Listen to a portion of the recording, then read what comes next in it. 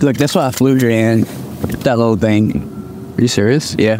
So this little camera right here cost about $200 more than this camera right here, the Insta360 3X. Now, I purchased the Insta360 One X a little over a year and a half ago for literally like $100 on Facebook Marketplace. And then after checking out the quality and actually seeing that I use this so much on shoots, I decided to upgrade to this one, which is the X3.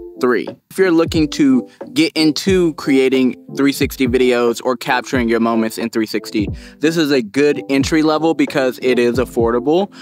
Like I said, I found it on Facebook Marketplace for $100. That's why I bought this camera, because I didn't want to go out and spend all the money on this guy right here when I wasn't even sure about Insta360 cameras or 360 cameras in general. So being able to have a more affordable option like this as an entry point, it won me over. It made me spend the big bucks on this guy over here. When you're a duck living in Texas, where do you go when it's this hot? I mean, I know a lot of them try to hide out in the shade, but that really, I mean, it's still super hot out here. So the Insta360 X3 is going to give you a bigger sensor. You're also going to get higher megapixel photos, which means overall you should get better low light quality out of this camera, and overall just better image quality because of that bigger sensor. Now, I want to test that out and see if it's actually worth the upgrade if you have the first generation, because cars are passing by and I'm not sure how much of the audio is ruined, so I'm just gonna keep talking to you guys and stop until the cars go by. So whenever I was looking to buy the Insta360 X3, I was actually really curious about the image quality in comparison to the first generation, the One X. Looked around on YouTube and I didn't really see very many side-by-side tests, so that's why I want to make this video so that I can give you guys a side-by-side test to see if it's worth upgrading to this camera solely off of image quality.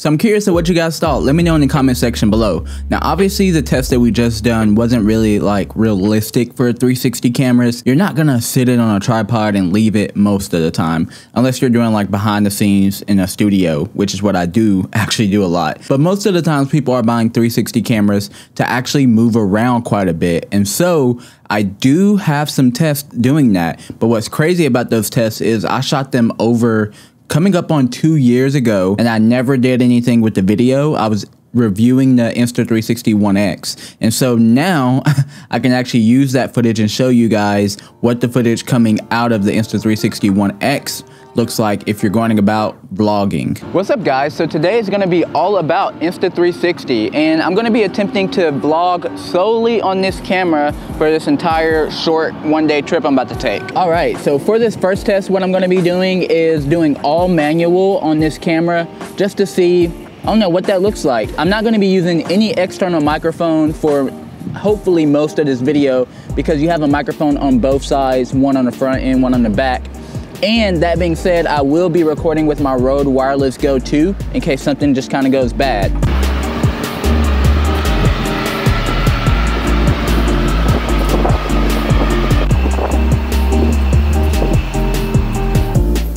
Hey, somebody's...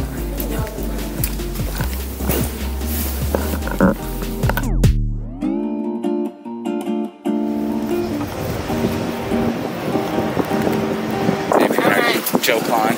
Laura, seat 11. Okay. Guys, this plane is very, very tiny.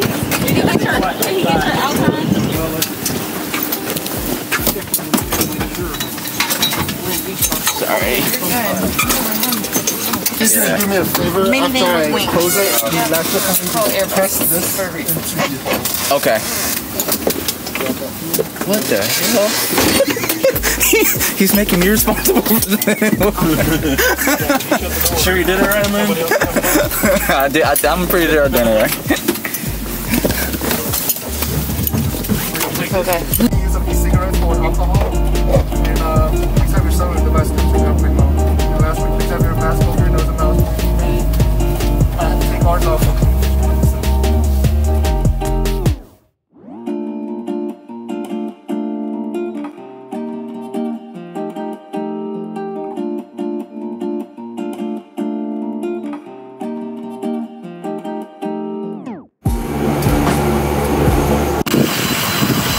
Alright, that's the tiniest plane I've ever been on, and I literally cannot hear a thing right now, but that was a lot of fun. So today I am traveling to Arkansas, or just got to Arkansas Hot Springs, picking up a car for my wife, so that's very, very exciting. So this is my friend Jack. He was actually in my wedding. Say hello, bro. What's good? I didn't know you got a new car. I did. It's kind of trash. Look, that's why I flew here in. That little thing. Are you serious? Yeah. Look, they're so tiny. How many people were on the plane? Like 8. You can only fit like 8. That's crazy.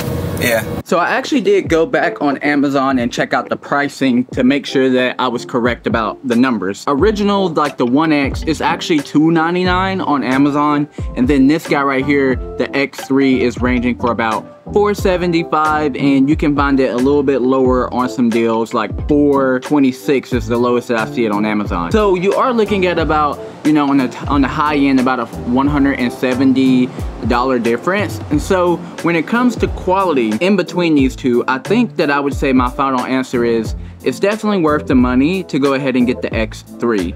A lot of the shots that you've seen, the colors were just like more accurate. That's the problem with the One X. I feel like I did everything I could with the LUTs that they provide directly from Insta360, even shooting, you know, directly like standard or dynamic, shooting in those other higher settings. I still wasn't able to get the best colors out of this camera.